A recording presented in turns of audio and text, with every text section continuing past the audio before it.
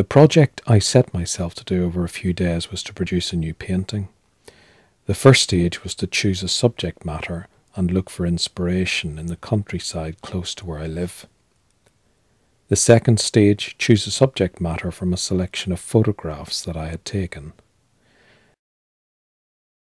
This was the photograph that I finally decided was going to form the background for my new painting. And now the final stage, the painting.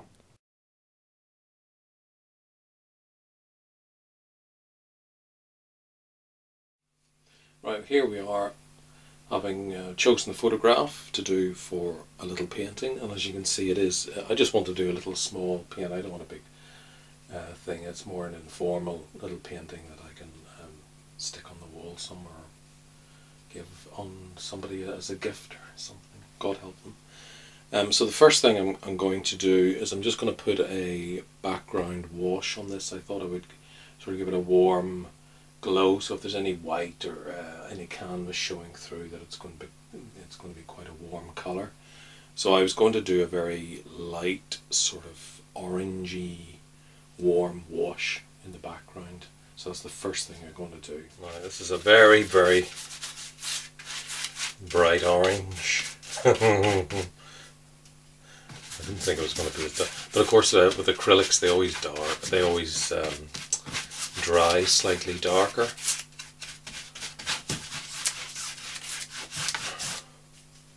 I hope they do, because this is it's like a day glow orange, but I just wanted the background colour to really have some vibrancy, because the chances are, you know, it's all going to be painted over, but just to give that the tone of the canvas.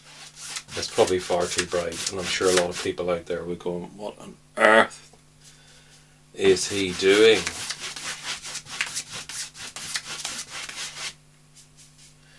But you know what? I think the thing I like about painting, well, with a lot of art I suppose, it's very subjective, isn't it? And you know, it may not work, but you know, I'll know the next time, you know. There we go.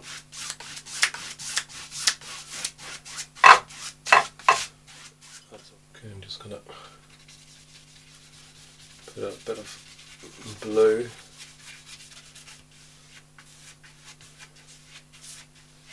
on the top there.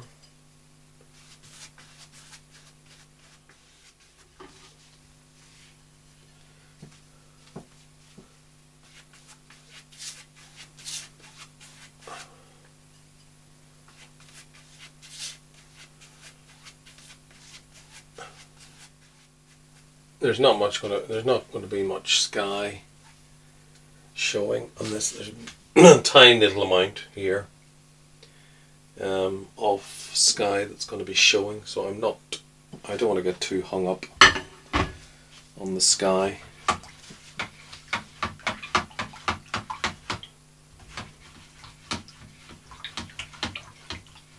In fact, even less than that. It's probably going to come up to about there.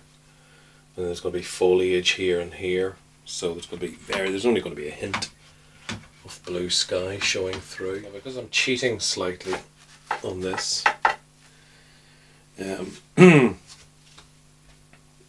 or to give it another word, artistic license is probably what we like to say, isn't it? Originally on the photograph, the front of the house is actually the bit that I photographed was the tiled roof, which is obviously a newer part of the property. There was the bit behind that had the thatch. Well, actually I'm going to thatch this bit, the visible bit, rather than be too authentic to the photograph. So I'm going to put a thatch on. So the next thing I want to do, because it's sort of the next thing coming this way, is put a thatch on there. I think it's time for foliage to start going on. No, it's not. It's really pink. The blue needs to dry, really.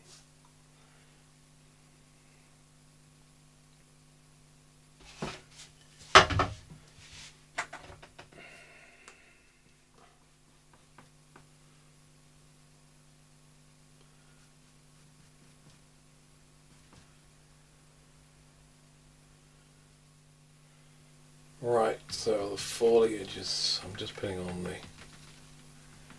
the dark foliage to start with. I know it doesn't look like much at the moment. In fact, this is the horrible stage of the painting. I look at a painting at this stage and I go, oh, what have I done? It looks awful. But you've just got to carry on. And there's nothing, at this part of the painting, nothing comes through from the background at all. I think what I'm doing is trying to eliminate the orange.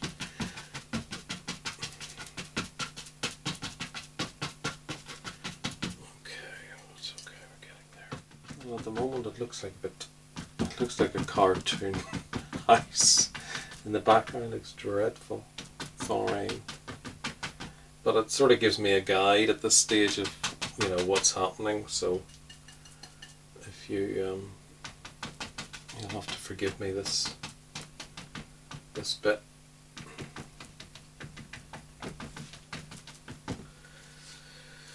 And then there's more foliage. House sort of comes up here. It looks like it almost is one with this, but it's not really. It's sort of more in the background.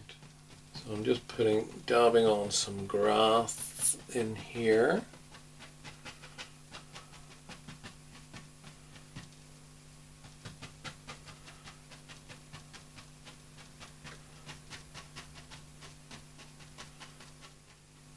And this is sort of the shadow.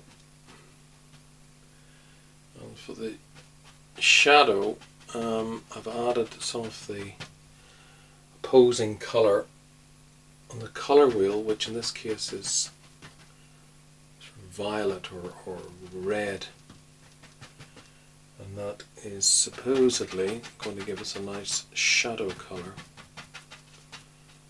I don't normally get very technical with these things, but I suppose one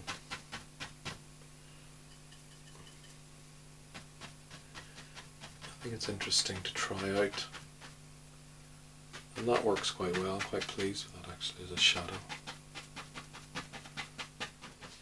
Right, I think I'm going to let it dry for a little bit because there's a lot of paint on there at the moment, and I think I'd rather it dried for a little while. So I've just added a bit more definition to the thatch on the roof. I've put the suggestion of the wall here and a little path going up. There's still an awful lot to do. It still looks at that sort of messy. It looks like you know, a bit of a mess at the moment. It's that horrible. I hate this stage of a painting because part of you think, oh no, I need to start again, and then of course, you know, you realise that it's still at a very out of focus. It's like an out of focus photograph. You can't really define what it is. So you need to add more detail and contrast and shadows and colour and detail, you know, I said that. And eventually it all comes together, hopefully, at the end. But what I'm going to do now is probably let it dry for about an hour or so, because it's now sort of 12:30. So I'll come back sort of after lunch, after I've had a little bit of lunch, had a cup of tea, bit of lunch, and then take it up from there. But so far, I don't know, I'm 50-50 on at the moment. I don't think it's coming out quite as I imagined, but maybe that's a good thing, I don't know. So we'll see what happens. Oh, I pushed the wrong button. So I'm still working on the little wall here.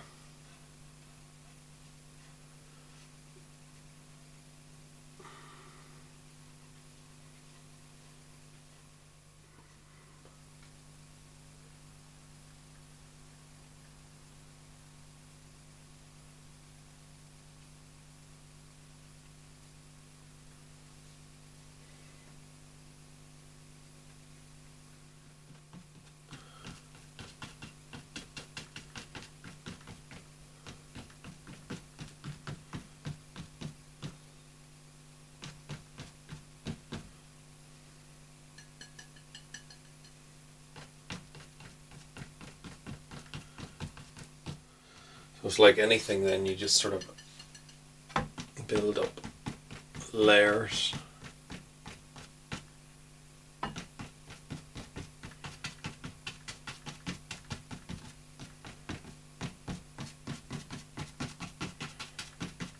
So this is sort of I'll use this as a sort of a mid-tone. Let's try, I'll experiment here. I'm not sure what'll work. I'm tempted to use, to make the contrast a bit more obvious.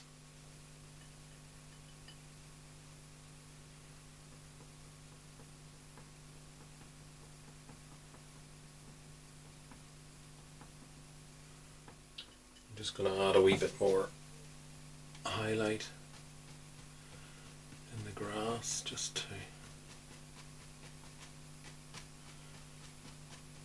bring it out a bit better.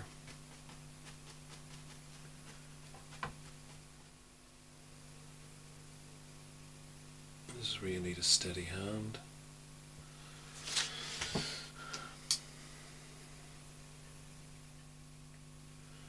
There's a lovely gate on here which I wanted to, and it sort of goes from there up slightly. Well, I'm not very concerned about it being too detailed, but it's a lovely old gate, and I thought it'd be a shame not to include it in the painting.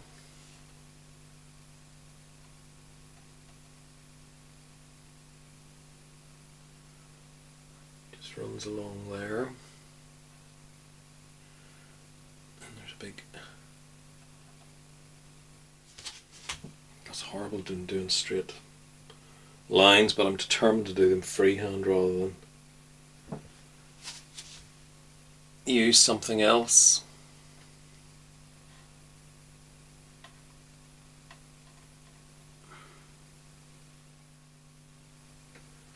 It's got a lovely swirly thing here.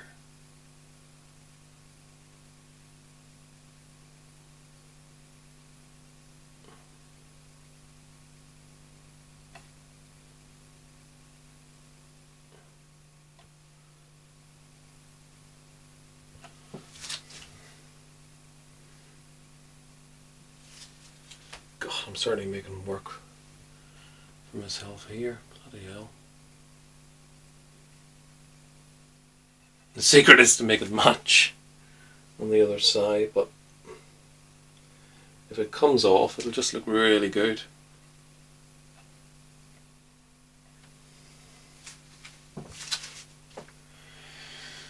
Phew. Now I'm just going to start putting in some of the highlight leaves in here, which are going to be, I want them to be really bright. They're going to have to really stand out. This is where you start to see a bit of dimension to the painting. Hopefully.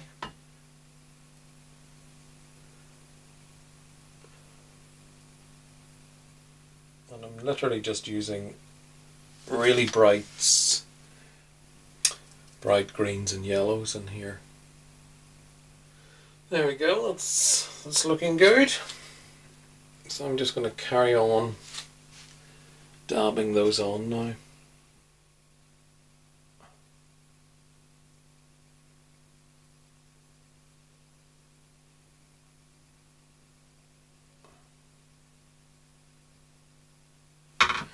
I don't think I've too far to go, really. I don't think I've got too far to go.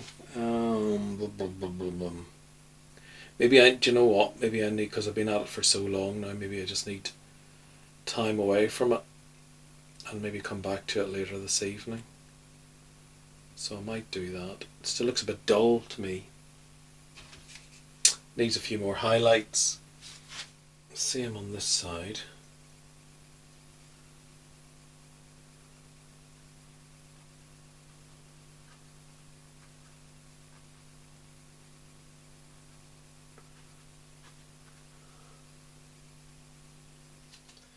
That's better.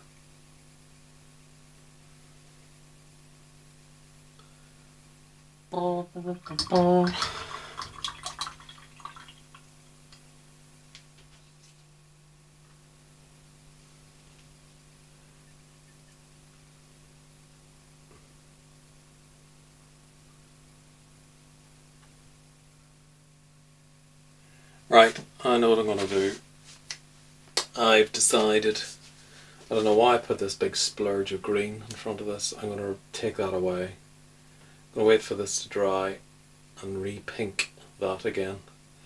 The eaves, because I completely lost the cottage now. It defeats the whole purpose. So yeah, I'm going to do that. I'll have to wait.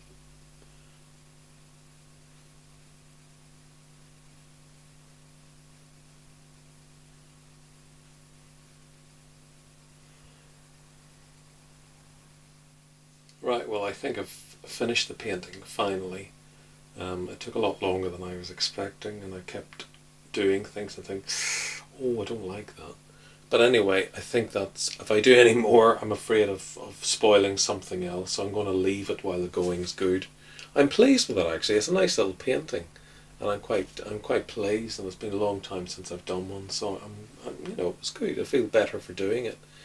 So I might make a few little alterations. I finished the painting yesterday. I thought I had finished. As usual, what happens is after I finish the painting, I look at it again, and sometimes I can look at it with fresh eyes the next day and say, oh no, I think that needs something, you know, there, or maybe that needs, you know what I mean. So I've made a few little changes. They're very, very minor changes to the painting. They're not huge. I put a bit of a splodge of colour in here. I put a little window up here and just lightened the thatch a little bit and worked a bit on the shadows. And that's it. That's the only difference I make. But I think I'm pleased with it.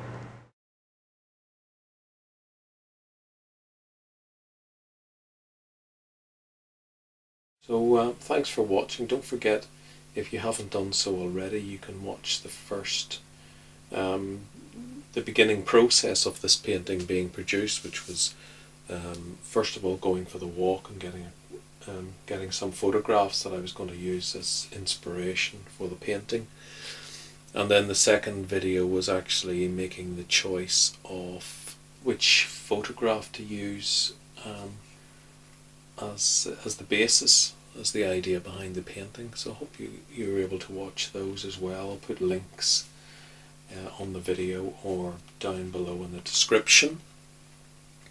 But for now I'm going to call it a day, and just like to thank you for watching, and I'll see you again soon. Don't forget to join me on Facebook or Twitter, or look at my website for the photographs. Links below. Thanks for watching.